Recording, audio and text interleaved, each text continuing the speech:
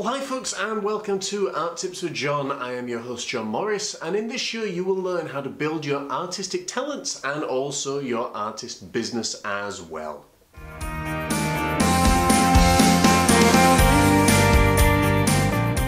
Okay folks, well today's show is going to be a short one because it's fairly simple how to answer this question, but it's a question that we get asked all the time, like so many others as well. And it's, John, how do you know when a painting is finished? And I tend to gauge it by three different things personally, okay? The first one is you usually, this isn't in the list, but you usually get a feel one way or another when a painting is finished, and you kind of adapt that into, number one, have you gone as far with this painting as you can go before you start saying, is there anything else I can add in there? Is there anything else that would work? When you're starting to question yourself like that, you would sometimes add a thing into a painting for the sake of adding it into a painting. And then eventually what happens, and I've seen it so many times with students, is they come away and it's like, I really wish I hadn't added that in there. So that is something to be aware of, folks. Okay, don't continue going and going and going to the point that you're like, I'm just adding it in now for adding it in's sake.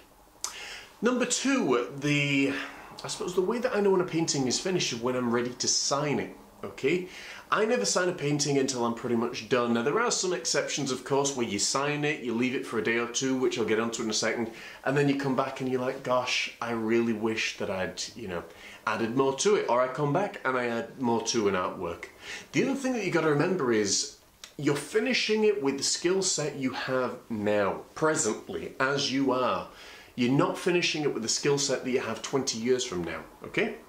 So you may finish a piece of art and 10 years later come back and think, gosh, if I repainted that now, I would be able to add so much more into that. And I've done that, okay? I do that frequently with artworks and for other shows as well, because it helps really develop, I suppose, an art piece, a painting and everything else. But at that time you finish it, you add your signature to it, and then that means that is basically your stamp of saying, I'm ready to walk away from this now. Another way that you know when you are finished with a painting is, for example, like the one I've got behind me, is you kind of sit there, or sit the painting there and leave it for a while, okay? Now there are some paintings, as I said, in the past point, that you're doing and finishing with a certain skill set.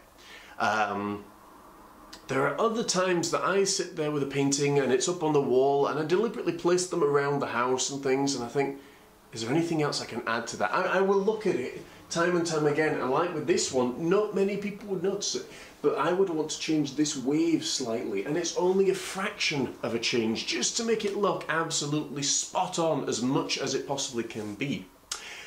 So what I advise you to do is sit your paintings or your artwork around your home and then actually just keep looking at them from time to time, because you look at them with fresh eyes, and the amount of times that you wake up and you think, gosh, that's what I need to change. Boom, there you go, and you're off and running, and it really helps.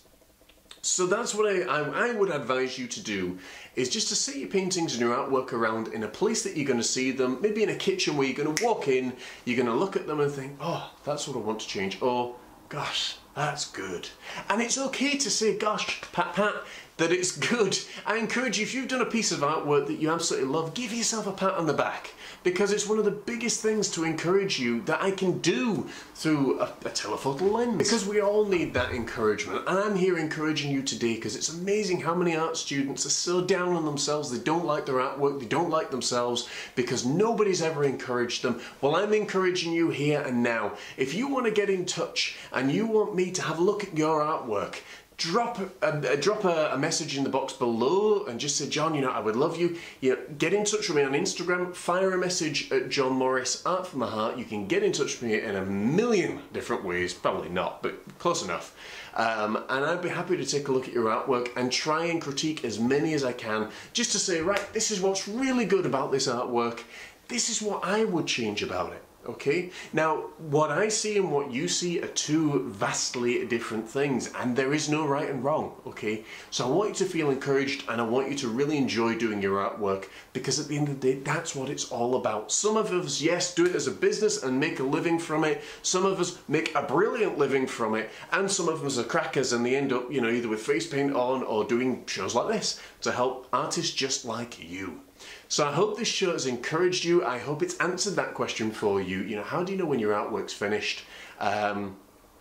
And as always, if you've got any questions for me or any comments, please drop them in the box below. Until next time, I have been your host, John Morris. Have an awesome week, and I will see you next Tuesday. Take care, God bless. Please don't forget to like, share, and subscribe, and anything I can do to help, I'll be here. Have an awesome week, guys. Take care.